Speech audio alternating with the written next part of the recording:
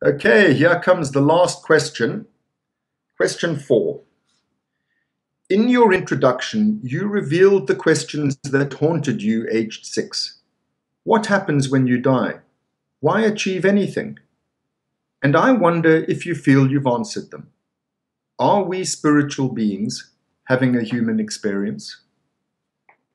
It's probably apt that we end where we began, and I'm also perfectly happy to end on a personal note.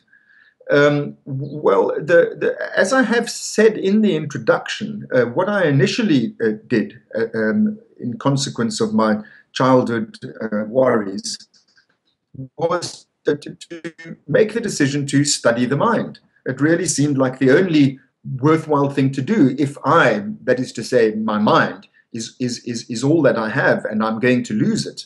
Then understanding what a mind is was the only worthwhile thing to do, to be as fully cognizant of, reflective about, and understanding of what a mind actually is seemed like the only worthwhile thing to do, and the only thing that seemed to carry any prospect of breaking that sort of solipsistic cycle, of being able to get outside of the mind, at least potentially, see something about it that cast a different light on how it works and what it's all about.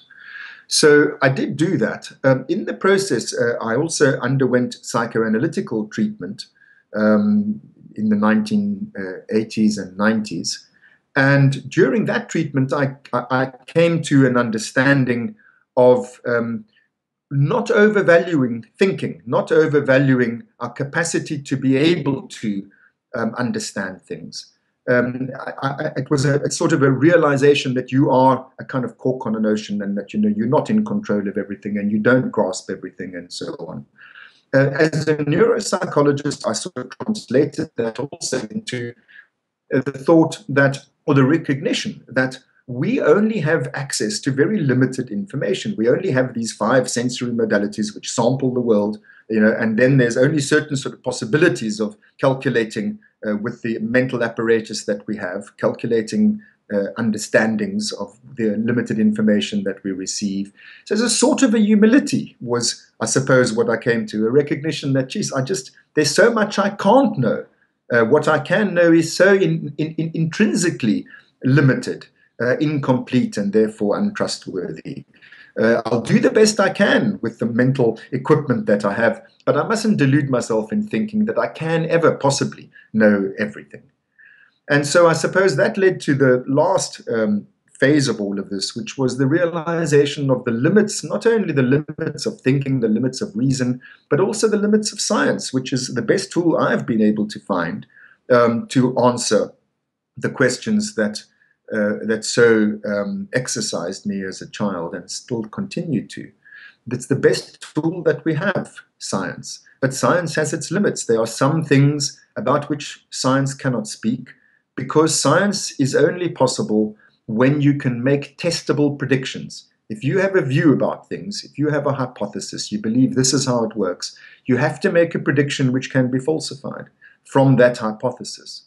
And if you think about these big questions, like what happens when we die, it is in the nature of death that you can never go there, test your hypotheses, and come back again.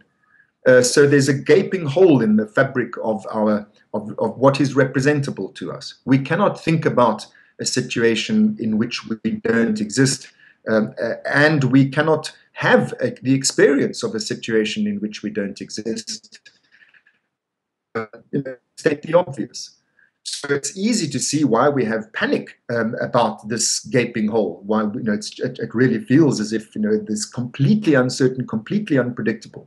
So therefore, we build up theories, we build up hypotheses the best that we can. But whether they are in the nature of logical or reasoned, or in the nature of faith and spiritual hypotheses, they really are all on the same ground. None of them is testable. There is no possibility of falsifying any predictions coming from these theories. So we all do the best that we can. And the approach that I've taken is a scientific one, in which I have hypotheses about what I think is likely to happen, but I'm also aware that they are just hypotheses products of a very limited instrument, and ultimately I take comfort in the humility of accepting the limits of what can be known. So it's not as if I've conquered panic or anxiety altogether about mortality and the like. It's just that, it's just a matter of accepting what we cannot know.